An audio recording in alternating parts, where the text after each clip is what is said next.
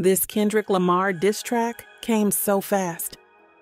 Everyone will notice Kendrick Lamar's bold move once you hear this. And the crazy thing is, he's not just throwing shade, he's laying down a map that could redefine celebrity feuds. Stick around till the end to catch all the explosive details and what this means for the music industry. Welcome back to the Red Carpet Re-Up, where we dive deep into the latest and greatest in music and entertainment. Today, we're breaking down Kendrick Lamar's fourth surprise diss track titled Not Like Us, a scathing takedown of Drake that dropped last night.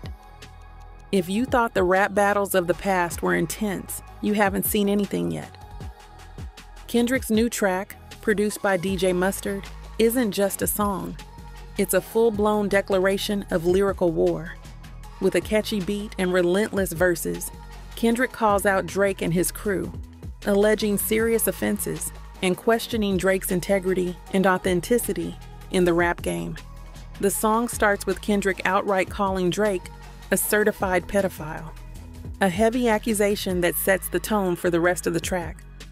The lyrics are sharp and cutting, with Kendrick using clever wordplay and hard-hitting bars to make his point.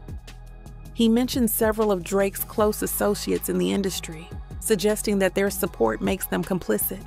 He even goes so far as to question the loyalty and truthfulness of Drake's collaborations, particularly with artists from Atlanta like Future, 21 Savage, and Lil Baby, calling Drake a colonizer of the Atlanta rap scene. But Kendrick doesn't stop there. He also brings in visual aids to his lyrical assault. In a bold move, he used a map of Drake's Toronto mansion and marked it with numerous sex offender icons during the track's release party. This not only serves as a metaphorical invasion of Drake's personal and professional life, but also as a stark, unforgettable image that fans and critics will not soon forget. As the track plays out, the accusations become more intense and personal.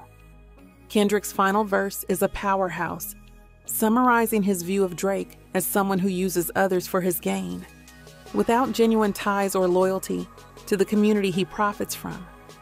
The song ends on a note that leaves the audience reeling, wondering what the fallout will be and how or if Drake will respond. Kendrick's strategic release of Not Like Us during a nightclub set by DJ Mustard, followed by its play at Rick Ross's pool party. Hold on. I'm at the pool party. BBL Drizzy, I'm at the pool party, and they just called you a petty. You a chomo? They backed it up at the party. Come on, Black Boy. What your lingo was. 21 to your first street cred. They'll put you feel like you a slime in your head. People say you can be from north side. 2 Chainz say you good, but he not. They not like us. They not like us. They not like us. They not like us. They not like us.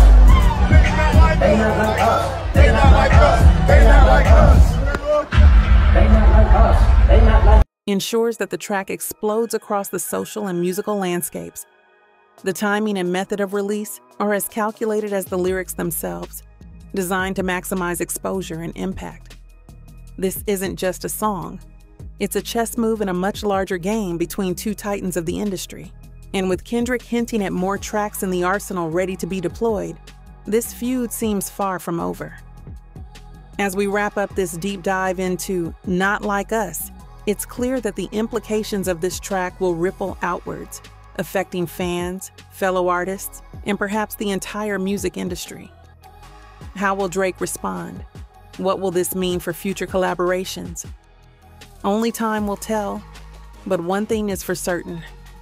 The world of rap will be watching closely. If you enjoyed this breakdown and don't want to miss any updates on this ongoing feud or other exclusive content from the world of music, make sure to hit that subscribe button. Like this video, leave your thoughts in the comments below, and turn on post notifications so you never miss out. Thanks for watching.